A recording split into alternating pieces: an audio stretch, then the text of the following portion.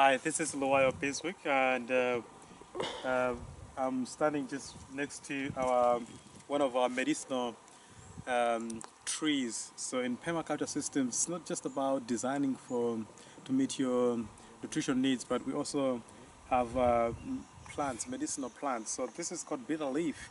You can use bitter leaf for coughs. You can use it for colds. You can use it for abdominal pain and lots of other diseases. So we keep this bitter leaf here because it looks nice. You can see this bush.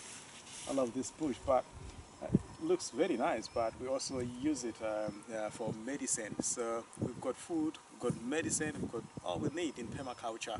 Bitter leaf.